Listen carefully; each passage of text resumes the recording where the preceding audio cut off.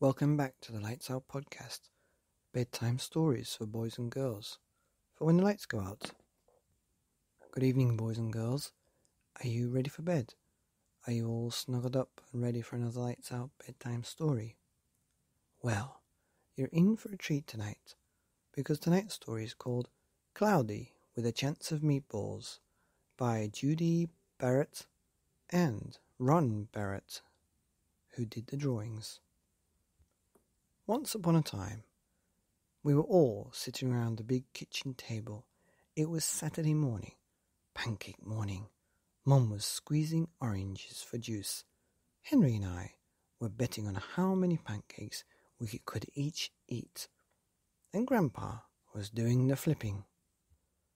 Seconds later, something flew through the air, headed towards the kitchen ceiling, and landed right on Henry. After we realized that the flying object was only a pancake, we all laughed, even Grandpa. Breakfast continued quite uneventfully. All the other pancakes landed in the pan, and all of them were eaten, even the one that landed on Henry. That night, touched off by the pancake incident at breakfast, Grandpa told us the best tall-tale bedtime story he'd ever told. Across an ocean, over lots of huge bumpy mountains, across 3 hot deserts and 1 small ocean, there lay a tiny town of Chew and Swallow. In most ways it was very much like any other tiny town.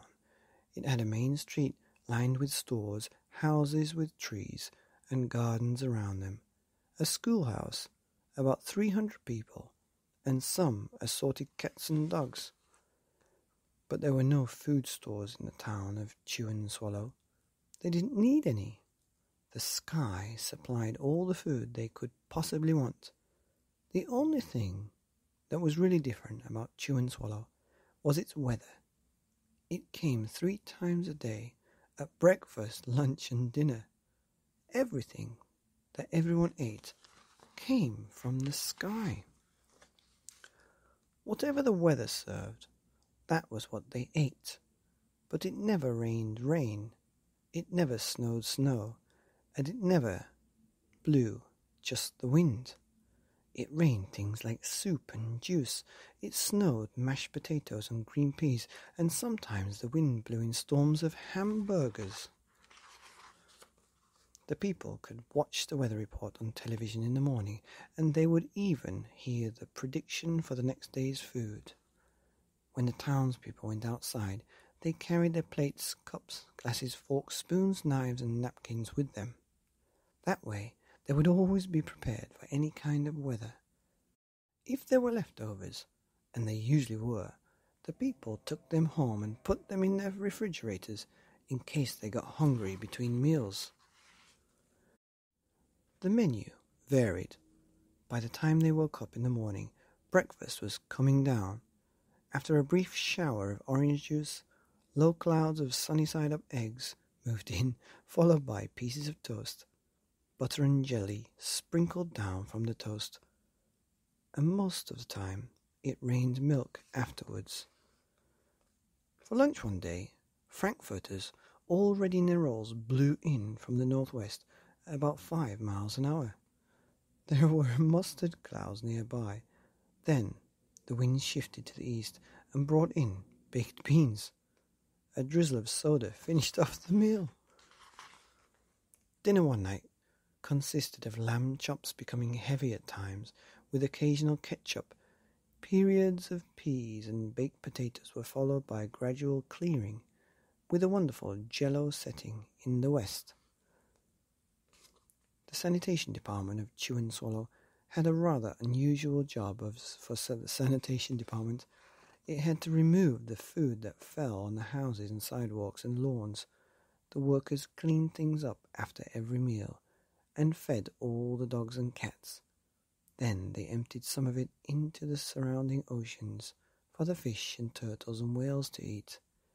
The rest of the food was put back into the earth so that the soil would be richer for the people's flower gardens. Life for the townspeople was delicious until the weather took a turn for the worse. One day there was nothing but gorgonzola cheese all day long. The next day there was only broccoli all overcooked, and the next day there were Brussels sprouts and peanut butter with mayonnaise. Another day there was pea soup fog.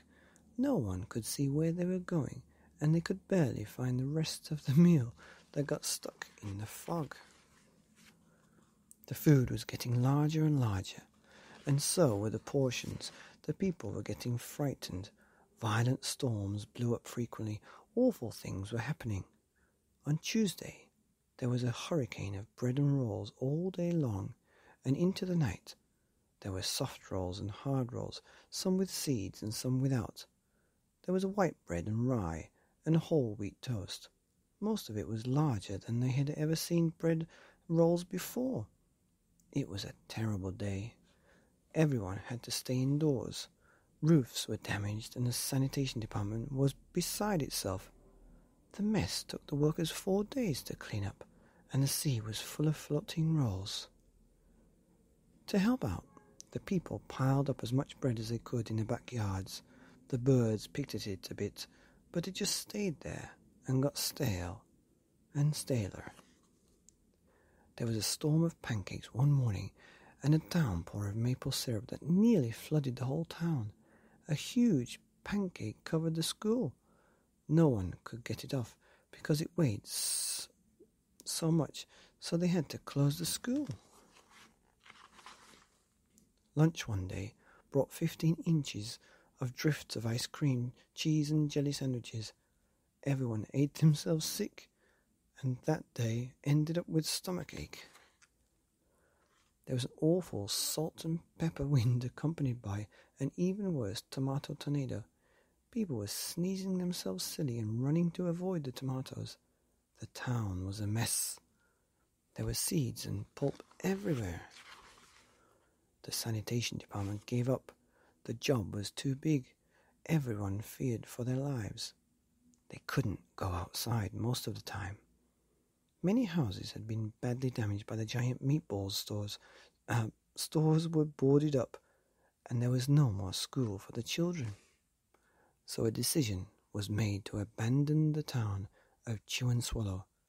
It was a matter of survival. The people glued together the giant pieces of stale bread sandwiches with peanut butter, took the absolute necessities with them, and set sail on their rafts for a new land. After being afloat for a week, they finally reached a small coastal town which welcomed them. The bread had held up surprisingly well enough for them to build temporary houses for themselves out of it. The children began school again, and the adults all tried to find places for themselves in the new land. The biggest change they had to make was getting used to buying food at the supermarket. They found it odd that the food was kept on shelves, packaged in boxes, cans and bottles. Meat that had been cooked was kept in the large refrigerators. Nothing came down from the sky except rain and snow. The clouds above their heads were not made of fried eggs. No one ever got hit by a hamburger again, and nobody dared to go back to Chew and Swallow to find out what had happened. They were too afraid. Henry and I were awake until the very end of Grandpa's story. I remember his good-night kiss. The next morning we woke up to see snow falling outside the window. We ran downstairs for breakfast and ate it a little faster than usual so we could go sledding with Grandpa. It's funny, but even as we were sledding down the hill, we thought we saw a giant pat of butter at the top, and we could almost smell mashed potatoes. The end. Wow, I'd heard about that book, and now I've just read it for the first time. That is bonkers and amazing, and whoever wrote that has such an imagination, it's unbelievable. That was a cloudy, with a Chance of Meatballs by Judi Barrett, illustrated by Ron Barrett. Here on the Lights Out podcast, bedtime stories for boys and girls. Good night.